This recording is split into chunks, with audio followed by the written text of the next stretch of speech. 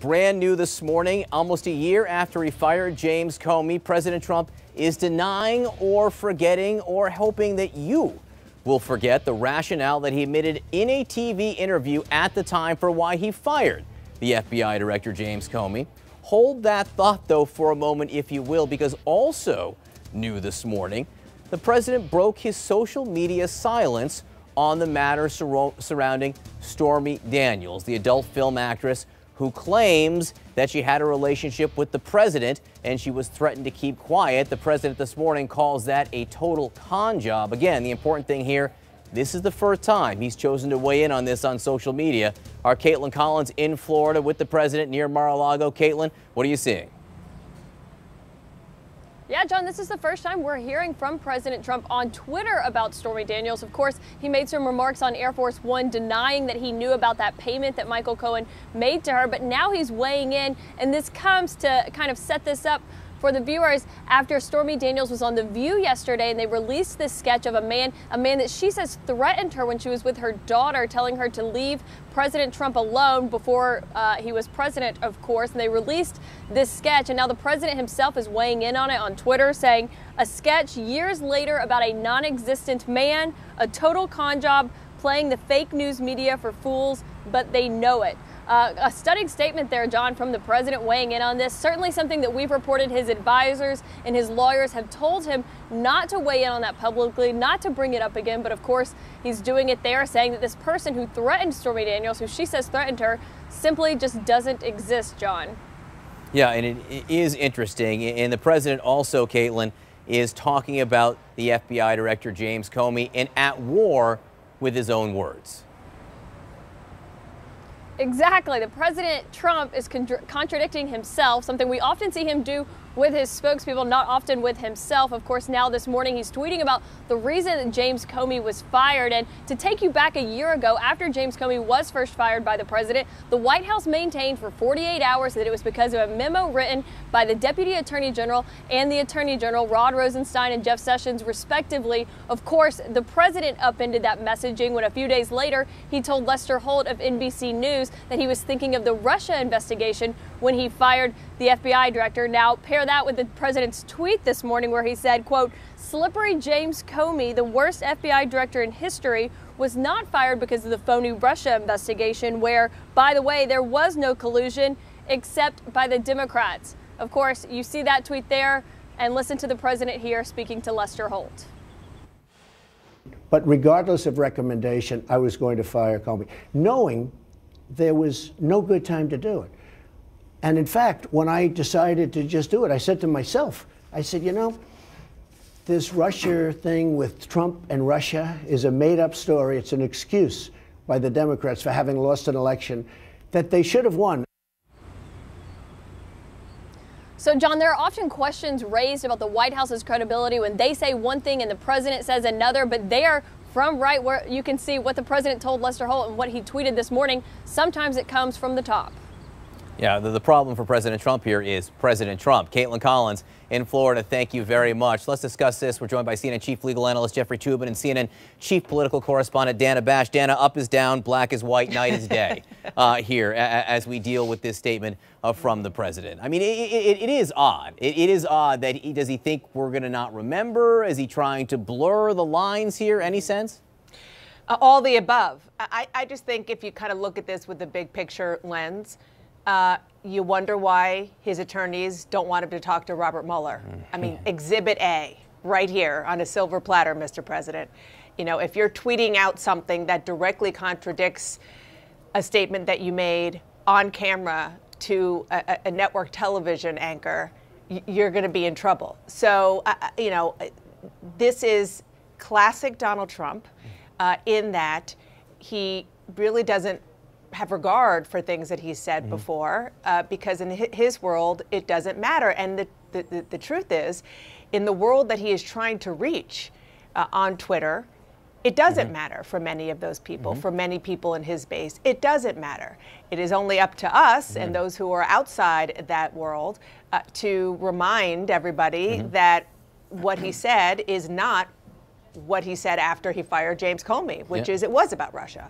And Jeffrey, it's not like this is a small matter for the Mueller investigation, right? The reasons behind firing James Comey could get to the heart of the obstruction issue. No question. I mean, you know, the whole Stormy Daniels saga is, I think, fundamentally a sideshow here, and, you know, it's amusing, and the sketch, who knows? I mean, the sketch, to me, looks more like Tom Brady or John Bon Jovi than anyone else, don't you think? You can't have both, Jeffrey. You have to pick one, but leave that aside for a moment. Somewhat similar. I just would like our viewers to consider whether that looks like John Bon Jovi or Tom Brady, neither of whom are suspects. I go for John Bon Jovi. Okay. Dana's a smart woman. She's right. I mean, you know.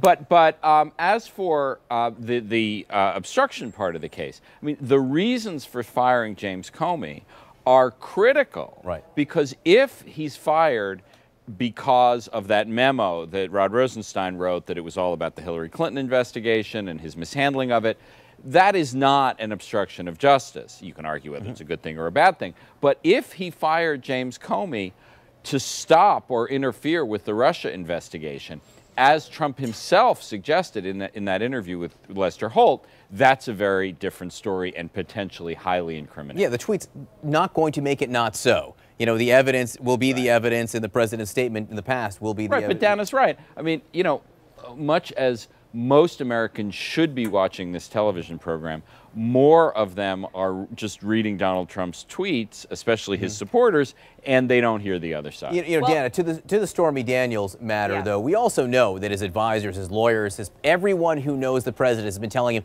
stay away from Stormy Daniels. He couldn't stay away this morning. I was just communicating with somebody who is close to him and is and works for him, and the response on the Stormy Daniels tweet was just one almost word, ugh. I mean, and that kind of sums it up. And I think Jeffrey, you know, may be right when it comes to the legal implications of Stormy Daniels. We'll see. But in terms of the politics of Stormy Daniels, this is something that the president's team is worried about. Very much so, because despite the fact that the president won the election post-Access Hollywood, here we are, you know, more than a year and a half later, and the combination of all of these allegations, it's really weighing him down, and more importantly, weighing down Republicans who are on the ballot in November. You know who was rejoicing at the president's tweet this morning was Michael Avenatti, the lawyer for Stormy Daniels. Let me read you one of the things he wrote.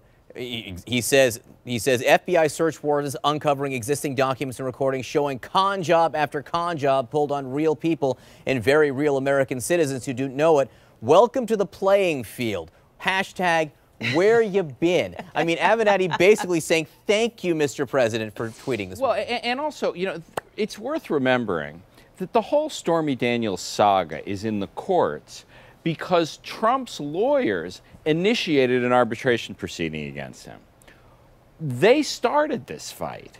Michael Avenatti is the happiest person in America and on television more than basically anyone who actually works in television at the moment. But he's only on television because the Trump people started this fight. If they had simply ignored her, if they had simply ignored her interview with Anderson Cooper and just gone on with the business of being president of the United States, you know, Michael Avenatti might not be as famous as he is now. Jeffrey Toobin, Dana Bash, thank you very much for being with us. In my mind, you're both bigger than John Bon Jovi, not Tom Brady. Where, by the way, there was no collusion except by the Democrats. Of course, you see that tweet there, and listen to the president here speaking to Lester Holt. But regardless of recommendation, I was going to fire Comey, knowing there was no good time to do it. And in fact, when I decided to just do it, I said to myself, I said, you know, this Russia thing with Trump and Russia is a made-up story. It's an excuse by the Democrats for having lost an election that they should have won.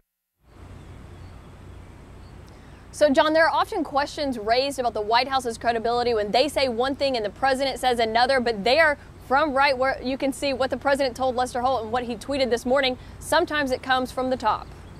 Yeah, the problem for President Trump here is President Trump. Caitlin Collins in Florida. Thank you very much. Let's discuss this. We're joined by CNN Chief Legal Analyst Jeffrey Toobin and CNN Chief Political Correspondent Dana Bash. Dana, up is down, black is white, night is day here as we deal with this statement from the president. I mean, it is odd. It is odd that does he think we're going to not remember? Is he trying to blur the lines here? Any sense? All the above. I just think if you kind of look at this with the big picture lens, you wonder why his attorneys don't want him to talk to. Brand new this morning, almost a year after he fired James Comey, President Trump is denying or forgetting or hoping that you will forget the rationale that he admitted in a TV interview at the time for why he fired the FBI Director James Comey. Hold that thought, though, for a moment, if you will, because also new this morning, the president broke his social media silence on the matter surrounding Stormy Daniels, the adult film actress who claims that she had a relationship with the president and she was threatened to keep quiet. The president this morning calls that a total con job. Again, the important thing here, this is the first time he's chosen to weigh in on this on social media. Our Caitlin Collins in Florida with the president near Mar-a-Lago. Caitlin, what are you seeing? Yeah, John, this is the first time we're hearing from President Trump on Twitter about Stormy Daniels. Of course, he made some remarks on Air Force One denying that he knew about that payment that Michael Cohen made to her. But now he's weighing in, and this comes to kind of set this up for the viewers after Stormy Daniels was on The View yesterday and they released this sketch of a man that she says threatened her when she was with her daughter, telling her to leave President Trump alone before he was president, of course. And they released this sketch, and now the president himself is weighing in on it on Twitter, saying a sketch years later about a non-existent man, a total con job, playing the fake news media for fools, but they know it. A stunning statement there, John, from the president weighing in on this. Certainly something that we've reported his advisors and his lawyers have told him not to weigh in on that publicly, not to bring it up again. But of course, he's doing it there, saying that this person who threatened Stormy Daniels, who she says threatened her, simply just doesn't exist, John. Yeah, and it is interesting. And the president also, Caitlin, is talking about the FBI Director James Comey and at war with his own words. Exactly. The President Trump is contradicting himself, something we often see him do with his spokespeople, not often with himself. Of course, now this morning he's tweeting about the reason that James Comey was fired. And to take you back a year ago, after James Comey was first fired by the president, the White House maintained for 48 hours that it was because of a memo written by the Deputy Attorney General and the Attorney General, Rod Rosenstein and Jeff Sessions, respectively. Of course, the president upended that messaging when a few days later he told Lester Holt of NBC News that he was thinking of the Russia investigation when he fired the FBI director. Now, pair that with the president's tweet this morning where he said, quote, "Slippery James Comey, the worst FBI director in history, was not fired because of the phony Russia investigation." I'd like our viewers to consider whether that looks like John Bon Jovi or Tom Brady, neither of whom are suspects. I go for John Bon Jovi. Okay. Dana's a smart woman. She's right. I mean, you know. But as for the obstruction part of the case, I mean, the reasons for firing James Comey are critical. Right. Because if he's fired because of that memo that Rod Rosenstein wrote, that it was all about the Hillary Clinton investigation and his mishandling of it, that is not an obstruction of justice. You can argue whether it's a good thing or a bad thing. But if he fired James Comey to stop or interfere with the Russia investigation, as Trump himself suggested in that interview with Lester Holt, that's a very different story and potentially highly incriminating. Yeah, the tweet's not going to make it not so. You know, the evidence will be the evidence, and the president's statement in the past will be the evidence. Right, but Dana's right. I mean, you know, much as most Americans should be watching this television program, more of them are just reading Donald Trump's tweets, especially his supporters, and they don't hear the other side. You know, Dana, to the Stormy Daniels matter, though, we also know that his advisors, his lawyers, everyone who knows the president has been telling him, stay away from Stormy Daniels. He couldn't stay away this morning. I was just communicating with Robert Mueller. I mean, Exhibit A, right here on a silver platter, Mr. President. You know, if you're tweeting out something that directly contradicts a statement that you made on camera to a network television anchor, you're going to be in trouble. So, you know, this is classic Donald Trump in that he really doesn't have regard for things that he said before, because in his world, it doesn't matter. And the truth is, in the world that he is trying to reach on Twitter, it doesn't matter for many of those people, for many people in his base. It doesn't matter. It is only up to us and those who are outside that world to remind everybody that what he said is not what he said after he fired James Comey, which is it was about Russia. And Jeffrey, it's not like this is a small matter for the Mueller investigation, right? The reasons behind firing James Comey could get to the heart of the obstruction issue. No question. I mean, you know, the whole Stormy Daniels saga is, I think, fundamentally a sideshow here, and, you know, it's amusing, and the sketch, who knows? I mean, the sketch, to me, looks more like Tom Brady or John Bon Jovi than anyone else, don't you think? You can't have both, Jeffrey. You have to pick one, but leave that aside for a moment. Somewhat similar. I just